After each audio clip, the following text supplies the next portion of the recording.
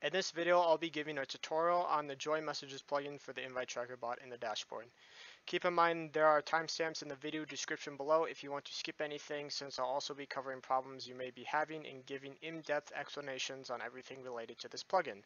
The official website for Invite Tracker is invite-tracker.com, which is what has the dashboard to configure plugins for your server. Once you're at the website, you'll see a login button at the top right corner. If you haven't already logged into discord.com with the browser you're using, it will redirect you to Discord's login process. That's because Discord can't recognize an account to use for logging in. Once you've logged in, it will redirect you to the home page where you then can click your avatar on the top right corner and click My Servers in the drop-down menu.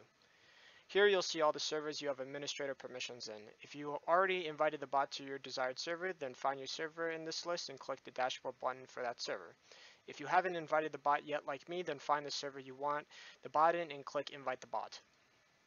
This will create a pop-up to invite the bot to the server you selected, and it will also ask you to authorize the bot to be able to use / commands in that server, which you need to do because the commands won't show up for Invite Tracker when you click / in the server channels.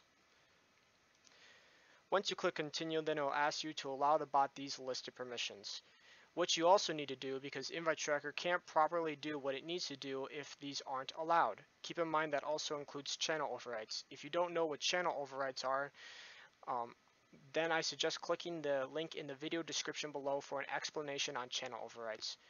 Otherwise, you can skip a lot of the annoying work by just giving the bot administrator permissions. After you click authorize, you also might be asked to authorize that you are human.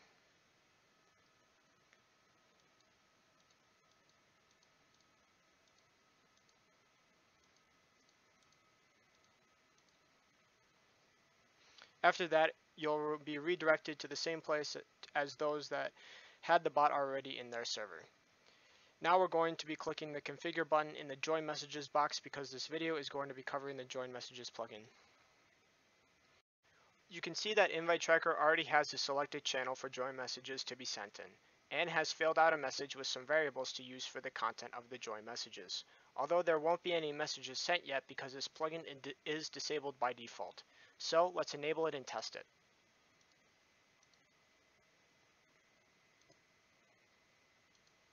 You can see that Invite Tracker is already sending messages with the pre-filled message in the pre-selected channel.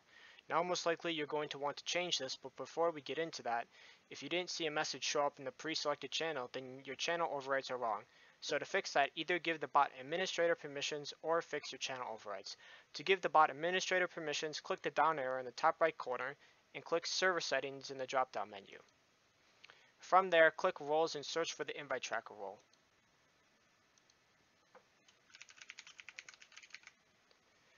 Once you found it, hover over the role and click the pencil to edit the role, and then click the Permissions tab. Finally, search for Administrator and toggle it on and save the changes.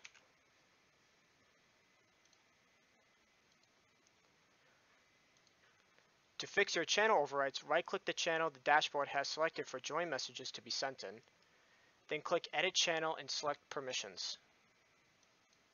From here, you click the plus sign and search for Invite Tracker. Make sure to select the user, not the role, so we are overriding other roles that are messing with Invite Tracker's permissions potentially. Once Invite Tracker is selected, scroll down and hit the check mark for View Channel, Send Messages, and Embed Links.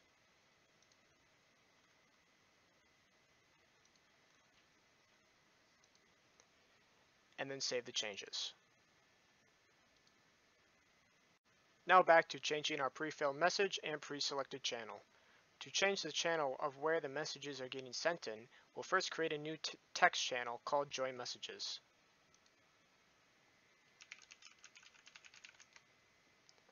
Now let's head back to the dashboard and refresh it so the Join Messages channel is recognized. Once refreshed, simply click the channel it's currently selected on and search for the name of the channel you want the join messages to be sent in. Once you find the channel selected, and save the changes. Finally, let's test it. To change the message that is getting sent, simply click the box in the Join Messages plugin and rewrite it to whatever fits your needs. I'll be pasting a message that I'll leave in the video description below that includes all of the variables in a join message except a couple that aren't needed for the context of this message. Now let's test it.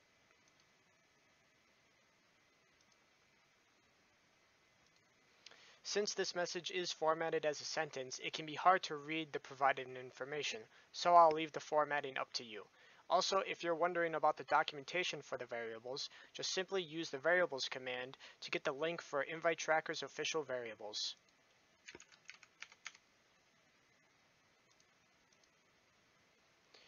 As you can see, each row contains the variable, its description, and what plugin you're allowed to use it in. Since we're currently configuring the join messages plugin, you would only be able to use the variables that have the join keyword under the where to use column. I'll also provide the link for the variables in the video description below. In our new message that was logged, you can see information regarding different types of invites. The first number being used, that isn't in parentheses, is the total number of invites, which is calculated by the formula of regular plus bonus minus leave plus fake, which leads us to the invites numbers in the parentheses. The regular invites are added to the inviter every time someone uses their invite link to join the server. Unless you have the verify plugin enabled, in that case it wouldn't count it as regular invite until they verify. The left invites are added to the inviter when someone who joined with their invite link leaves the server. The fake invites are added when someone joins with an account age of 3 days or younger. If you have premium, you can change this number in the invite tracking plugin, but also keep in mind they'll still be getting a regular invite even when there is a fake invite added. So if you look back at how Invite Tracker calculates the total, inviters won't be getting any invites when they invite an account that is 3 days or younger. The bonus invites are only added manually by administrators or those with the management role, which is configured in the administration plugin. To manually change them, there are the add and remove bonus / commands. Another feature in the Join Messages plugin is using embeds instead of play messages, which is restricted to premium only. To use embeds instead of play messages, simply toggle on embeds and fill out the fields as you wish. To demonstrate this feature, I'll be using all of the fields available to use in an embed and showing you the results based on what's displayed when the message is sent. Once again, instead of writing all of these messages out in the different fields for the embed, I'll be pasting the messages that will also be left in the video description below.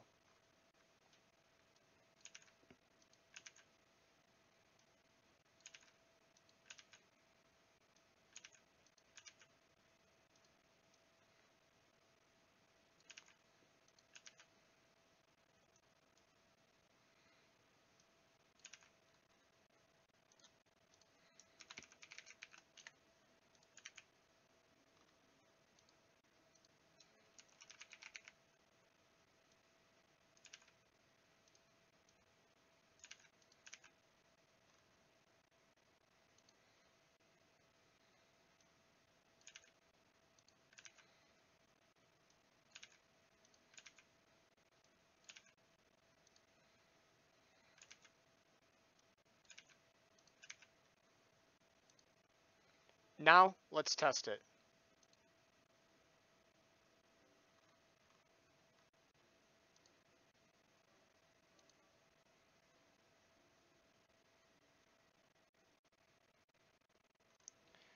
Lastly, you can see that there are different types of join messages,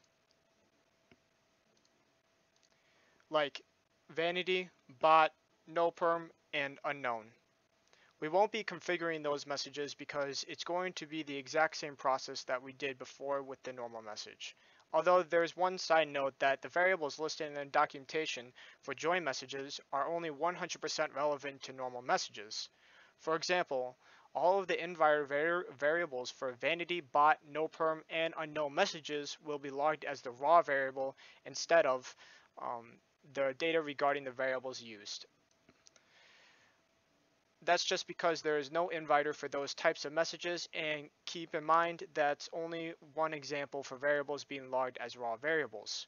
So if you want to know what variables are truly available to you, then you'll need to do some live testing with an alt account instead of doing the testing in the dashboard like we've been doing. Anyways, I do want to explain why these messages would show up, including the normal message which we configured. So, the normal messages are sent when a user or bot generates an invite link and someone joins the server using that link. Keep in mind, if you have the verify plugin enabled and the person that joined doesn't verify in time, then there won't be a message sent. Now for vanity messages. That would only occur on level 3 boosted servers, because you need to be level 3 to have a vanity invite link, which is like discord.gg/server or discord.gg/invite tracker, etc.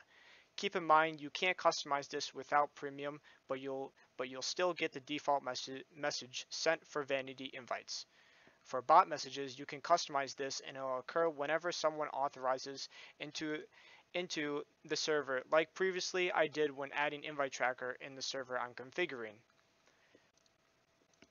The no-perm messages you can also customize, and that occurs whenever the bot doesn't have the managed server permissions for the channel the invite is for. An easier way to fix this would be giving the bot administrator permissions like demonstrated before. Last, we have the one and only unknown, which can be painful at times, but there are reasons why it's occurring. Some of the reasons are fixable, such as fixing the permissions of the bot, which is the same situation that I previously stated with the no-perm messages, or the invite has expired when it was used. To fix this, just simply make sure you and your members are creating permanent invite links that don't expire. In Meeting, when creating an invite link, there's an option to select no limit or a usage, but once that usage comes down to 1 and it's used, that invite link would be unknown. Also, timestamps don't matter because there is no situation where a timestamp is at 0 and someone joins. That's pretty rare. And then now the situations where you can't do anything is if you have lots of people joining at the same time, or the bot has recently restarted and the bot's custom cache didn't have your server's invites. Keep in mind the caching issue will only happen once for your server whenever the bot restarts. And then, so yeah, that's pretty much it. Pretty much covers everything under the join messages plugin. If you have any questions, just join the support server in the video description below. Thanks for watching, and I hope the video helped you, and take care.